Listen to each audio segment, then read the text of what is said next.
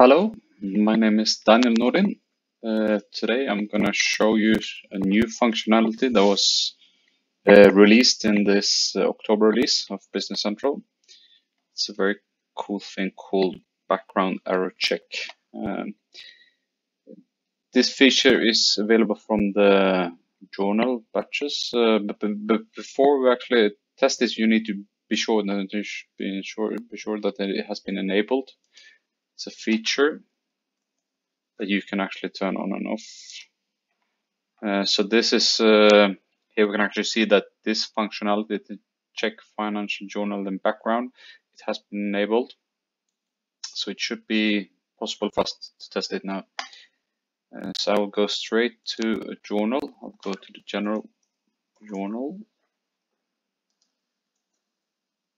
And here, if it has been installed correctly, you would actually see a new fact box over here.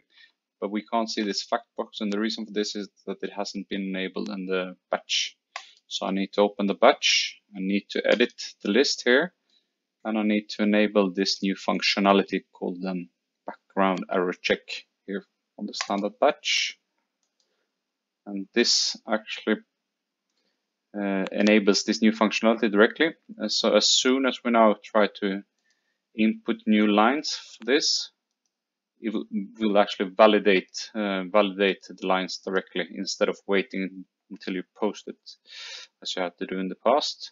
So as soon as we're trying to, creating new lines here, it's actually checking these lines, trying to see if they have been inserted correctly. Here we can see that we have multiple issues with these lines. You can also press this icon over here to display a list of, display all these issues. You can see here, it will actually show everything related to these two lines. You can also, if you have multiple lines, if you have a list of many lines, so with just a few incorrect lines, you will have the ability to actually filter.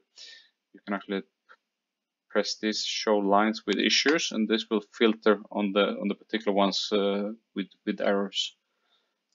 Then you can return it by pressing show all lines. So I think this is a really nice feature. So I hope you enjoy it. Thank you very much.